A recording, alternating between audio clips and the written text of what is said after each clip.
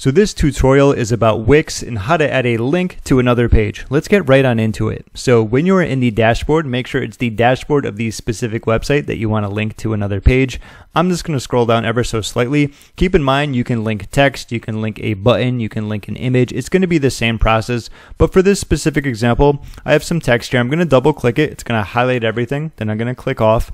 And what I want to do is highlight services. This does have a services page, so this is what I'm going to be linking.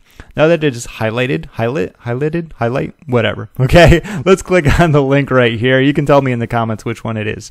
So this is all you need to do.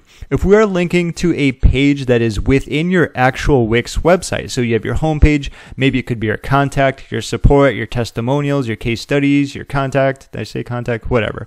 Let's click on which page is it. And for this one, it's going to be services and pricing. And for this, I recommend doing a new window. Anytime I am linking on a website, I usually do a new window, especially if it's going to be to an outer external page. It allows the ability for the visitor to still stay on your website even after they click off. And I think that's a good thing. So what I'm going to do here is simply click on done.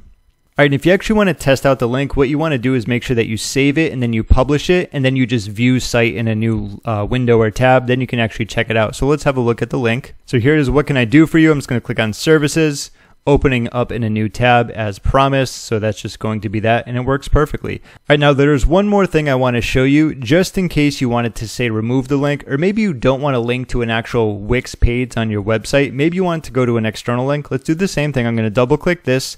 Then I'm going to highlight services again.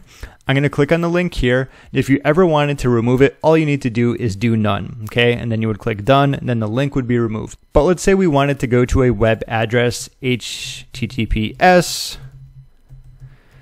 Disclaimer, don't send your traffic to AOL. They probably have enough traffic that they can handle. Okay, that would be the same thing. It would just be AOL, wherever you want it to be. Obviously, this is just an example. Your link would go there. We would click on done. We can exit out of this. We can save it, make sure it's published. And when you actually look at the real site, then you would be able to test that out. But that's going to be the very quick tutorial when it comes to utilizing Wix and linking to any page, whether it be within your actual Wix website or an external link as shown.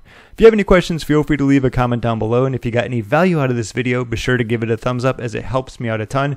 If you're still here, give yourself a virtual high five and I will leave a gift for you in the description, a resource that will help you build and grow your digital business. My name is James. Thank you so much for watching, and I will see you in my next video.